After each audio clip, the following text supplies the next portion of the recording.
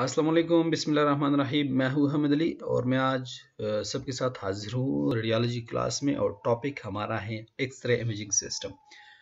तो आज हम डिस्कस करेंगे कि जो रेडियोलॉजी में तो हमारे साथ डिफरेंट सिस्टम्स हैं, एमआरआई का, अल्ट्रासाउंड का, ठीक है। ये डिफरेंट सिस्टम्स हैं, लेकिन एक्सरेज जिस मोडिलिटीज़ में प्रोड्यूस हो रही है, जहाँ से यूटिलाइजेशन हमारा एक्सरेज में होती है, जिस तरह की सीटी स्कैन है या फ्लोरोस्कोपी है या एक्सरे है, ठीक है। तो उसमें हमारे सिस्टम जो है उनके बारे में हम डिस्कस करेंगे।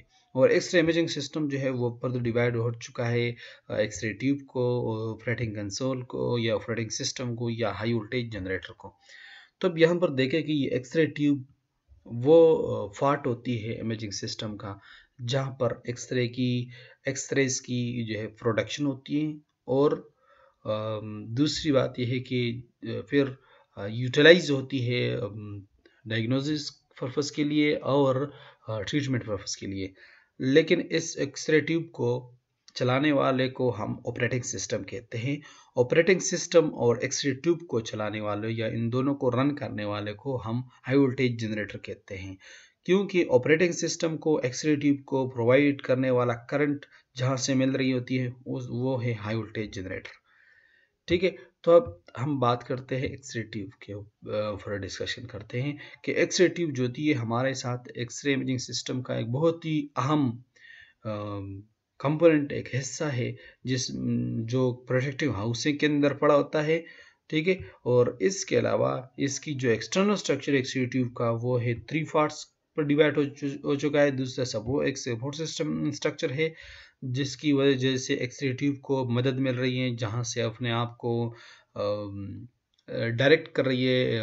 और दूसरा है प्रोटेक्टिंग हाउसिंग, जिस वजह से ये महफूज है, उसको प्रोटेक्टिंग हाउसिंग कहते हैं। ग्लास और मेटल इनक्लोजर वो कवरिंग एक्सरे ट्यूब का, तो वो ग्लास से हो चुकी है या मेटल से। तो ये रहा एक्सटर्नल स्ट्रक्चर्स एक्सरे ट्यूब के। और एक्सरे ट्यूब जो होती है और हाउसिंग, प्रोटेक्टिव हाउसिंग जो होती है, ये दोनों बहुत ज़्यादा हैवी होती है, इसीलिए इनको सपोर्ट की ज़रूरत होती है कि रेडियोलॉजिस्ट टेक्नोलॉजिस्ट जो है उनको अपने उस पोजीशन में लाएं जिस पोजीशन में पेशेंट्स की डायग्नोसिस के लिए, ट्रीटमेंट के लिए यूटिलाइज हो सके। तो उसके अब बात करते हैं कि जो मेथड्स है, जो जिस वजह से एक्सरे ट्यूब को मदद मिल रही है कि जहाँ से अपने आप को डायरेक्ट कर रही है, ठीक है। तो उसमें सबसे पहला सपोर्ट सिस्टम है ceiling support system. Ceiling support system वो सपोर्ट होती है जो छत से एक्सरे ट्यूब को हेल्प मिल रही है, मदद मिल रही है, जहाँ से ये लटका हुआ है, तो उसको हम सीलिंग सपोर्ट सिस्टम कहते हैं। इसका एग्जांपल हमारे साथ है डीआर जो इस्तेमाल होती है, ठीक है। डिजिटल रेडियोग्राफ की जो सिस्टम है वो सीलिंग सपोर्ट सिस्टम मोस्टली होती है।